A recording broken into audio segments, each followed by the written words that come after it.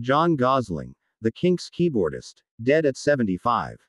British rock band The Kinks are known for influencing American artists with hits including Lola and Come Dancing.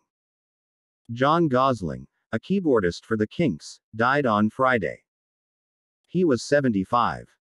Members of the legendary British rock group paid tribute to the piano player on social media following his death. "We are deeply saddened by the news of the passing of John Gosling. We are sending our condolences to John's wife and family," the band wrote alongside a black and white video of Gosling. Ray Davies, a founding member of the group, shared condolences to his wife Teresa and family. "Rest in peace, dearest John." Lead guitarist Dave Davies wrote, "I'm dismayed, deeply upset by John Gosling's passing. He has been a friend and important contributor to the Kinks' music during his time with us. Deepest sympathies to his wife and family. I will hold deep affection and love for him in my heart always.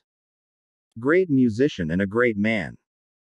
Mick Avora, the band's longtime drummer, shared online, "Today we lost a dear friend and colleague. He was a great musician and had a fantastic sense of humor, which made him a popular member of the band. He leaves us with some happy memories.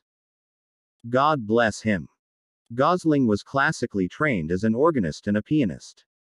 He joined the band in 1970, and his audition was the recording session for Lola.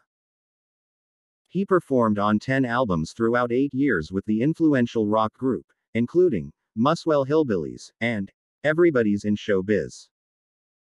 Gosling left the Kinks in 1978 and later became a founding member of the cast-off Kinks in 1994.